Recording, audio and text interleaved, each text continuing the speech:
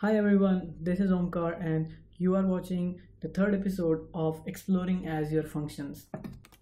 In this series, we are exploring whether or not Azure Functions is capable of replacing the whole backend of an application or not. So, this is the homepage of our application. Let's get to edit it. But wait, in the last episode we learned how to deploy the code via GitHub. So let's start using Visual Studio Code from now on and ignore using the app service editor. So here's the functions index.js file, and it's located into a folder called sample get request. It is deployed into the Azure Functions via my GitHub account and the public repository that I've created.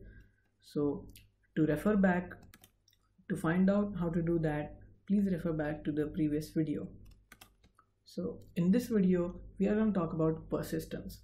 I've created a module named commons.js that has some code in it. Let's rewrite it. So in an architecture of a web server, there's always a database connection maintained between the database and the app server to efficiently store and retrieve the data. So let's assume here's the app server and it has a pool of database connection that it iterates over and distributes the load of the queries to get the optimal performance out of the database. Now in our case, we have a serverless container called Azure Functions that has many of your functions running, and what they are going to do is every time they are going to create a new connection with the database and destroy it after it is done. So app server doesn't ever do that. You have a get request, it uses an existing database connection and retrieves the data, processes it, and gives it back to the requester. So the one major setback here for a serverless architecture is, does it have to really create a connection every time you invoke a function, or is there any way to persist that connection as the app server does? Let's try and figure it out. So in your day-to-day life, you're not just going to be persisting the database connections. There are cache connections and so many other stuff. So let's assume that there is a variable a that holds your database connection and its current state is 11. Okay, so let's give it a random state and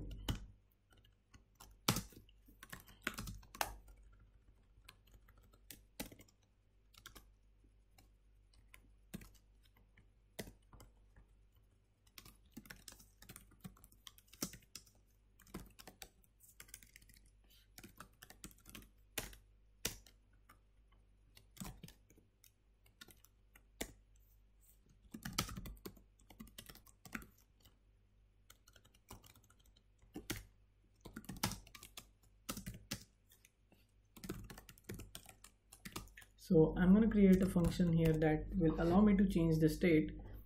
I'll just increment the state and another function will allow me to retrieve the state.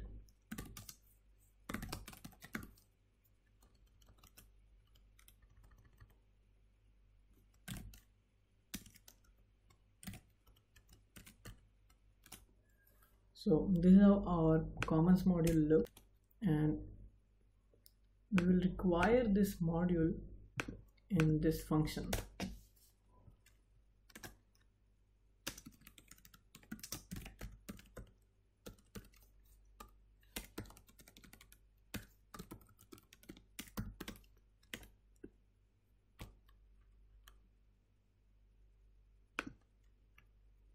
So let's fashion this JSON response a little bit, and let's return the state of our database connection into this variable called cats.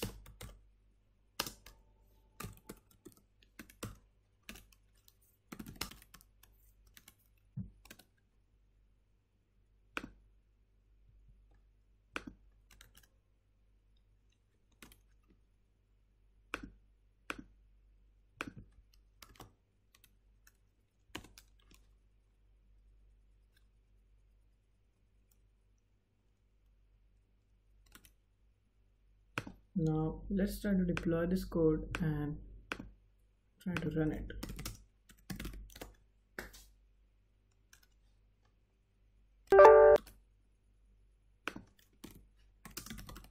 Get status.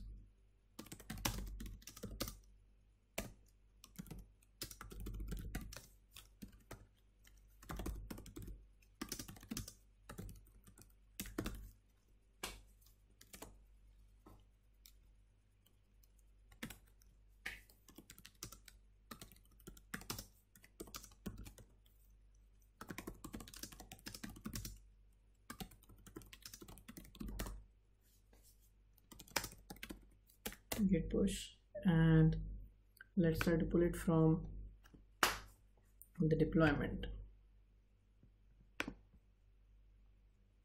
Okay, it has pushed the code.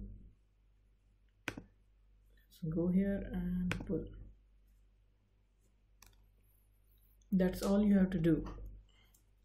Azure Functions container will automatically refresh and load all the packages that you added. Let's try, and it turns out that our commerce.js has some mistakes in it. Let's fix those and try to push them and run it.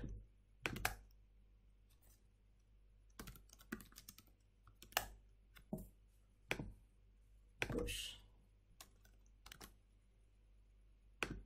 and pull here.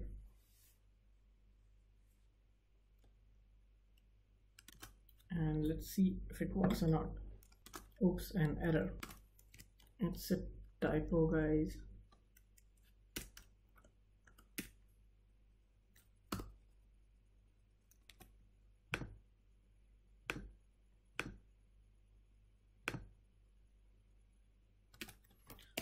Oh, one last mistake. Return this. Now we are good to go, I guess. Yeah, we have the cats now. Let's see how the cats are initialized. So the state was 11 first, but in the first request it is showing as 12. Now typically if it was purely serverless, it would show the 12 number again, but let's see, it is incrementing the number. So what is happening here? The state object is getting persisted. So that is what the point of this video was. Whenever you are creating a module outside your function object and you are requiring that inside your function code, that is what Azure Functions is gonna do is persist that object state into the process so as it can be used at a later point of time. So totally similar to the app server maintaining pool of database connections and delivering or distributing the load of the queries to one of those pool of database connections. That's a great stuff we have figured out today, and I guess this is the key feature that Azure Functions is gonna use to have an upper hand over other serverless features and of course the app servers.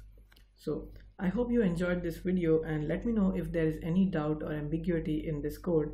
And this code is available on my GitHub. I'm putting the link into the description. Please let me know your feedback. Thank you.